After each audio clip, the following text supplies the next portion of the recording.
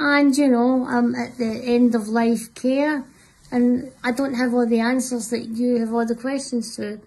But my mouth's a bit dry, hence that noise. She's a cheeky that noise, aye, that fucking noise. So guys, sending you all my love. Comedian Janey Godley has passed away at the age of 63, surrounded by loved ones. Her management confirmed the news, marking the end of an incredible life that touched many. In September, Janey shared that she was receiving palliative care 3 years after being diagnosed with ovarian cancer. Janey here. Well, it seems that we have run out of options and we can no longer go any further with the treatment. So I'm now in palliative care and I'm at end of life care now in the hospital. The chemo ran out of options and I just couldn't take any more of it, and the cancer has spread. So it looks like this will be getting to near the end of it, and it's really difficult to speak about this and say it to people. But again, I want to thank the NHS, the Scottish NHS, the Beatson, the Marie Curie, the Royal Infirmary, everybody from the doctors, the nurses, phlebotomists, the secretaries, the cleaners, the people who wipe my room down, the surgeons, right down to the wee woman that holds my hand and makes my tea.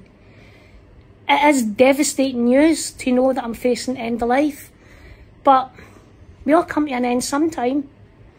I want to thank everybody for supporting my family, especially Ashley and my husband.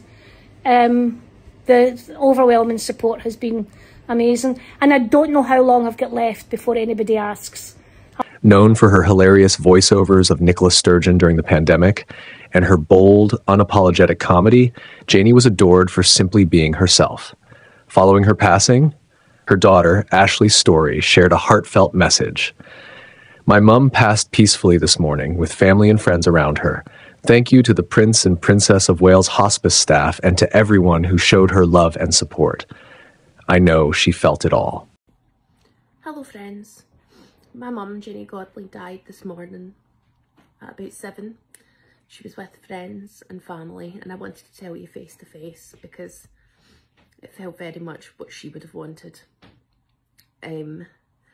She went peacefully, and I want to say a big thank you to all of the staff at the Prince and Princess of Wales hospice, and a big thank you to Mum's found family who were around her throughout these last horrible days. Auntie Elaine, Auntie Monica, Shirley, Giovanna, Tony Kelly, my daddy, Honey, Julia Sutherland. Thank you so much for being there and for making a very, very scary moment peaceful and a nice transition. And I want to thank all of you for all of your kindness and your support, and I believe in my heart of hearts that she felt every bit of love you sent to her, and I think it kept her going. I think it genuinely, we got her longer because of all of the support and the love in the world. But that's it, it's over now. So thank you once again, and bye Ma.